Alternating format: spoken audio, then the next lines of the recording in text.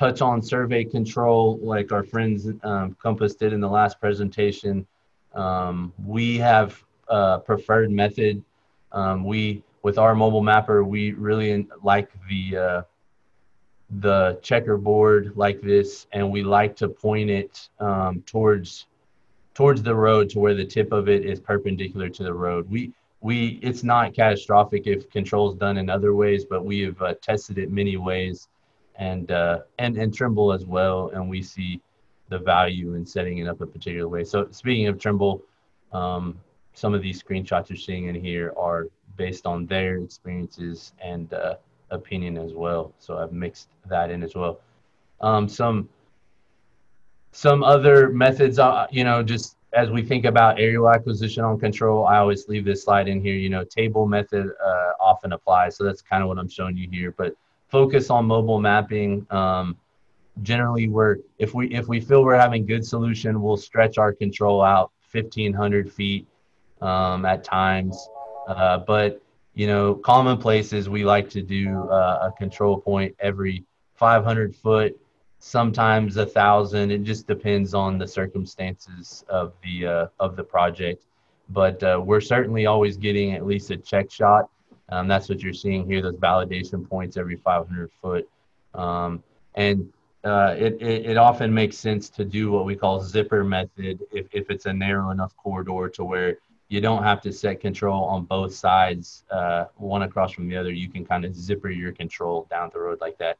Because as we all know, a couple of things with control. Number one, it can be time consuming to some degree, or what I mean to say is obviously we're trying to minimize the amount of time we have to put the boots on the ground and set that control. And for me, a big part of it is also safety. So if I know I can spread my control out more because the terrain and the project allows that, I'm going to do all I can to keep my surveyors off the side of a road as much as possible. So again, just another example of a control layout. This one would be for large area mapping, but kind of table method. Photo IDs. Previous presenter I saw had some great photo ID examples, and we are a fan of that, both with aerial, drone, but also mobile mapping. So we try to use existing markings and other existing features when it makes sense on a project to minimize, again, the amount of effort on the roadside. So TBC has some wonderful control capabilities. I'm a huge fan of the ability to, because we have other software vendors with our other tools that don't quite have the flexibility that TBC does, as far as being able to look at your control point in 3 dimensions and overlay the imagery from the ladybug. So a lot of great functionality from TBC, tying down our data sets.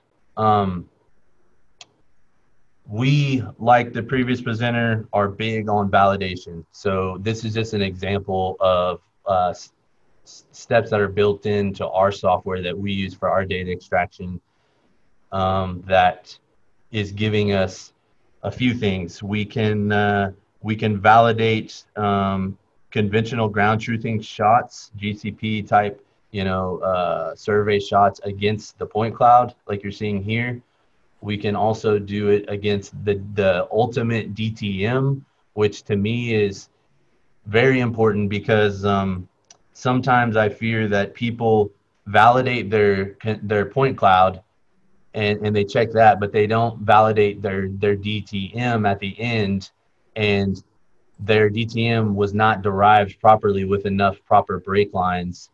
And that's really, you need to be checking that. And when you find, and that's what the NSSDA check spreadsheet and process is all about. And so when you find bust in your DTM that don't meet your accuracy standards, it's not necessarily that your point cloud's bad. It's that your extraction folks did not derive enough break lines or enough detail to pass that.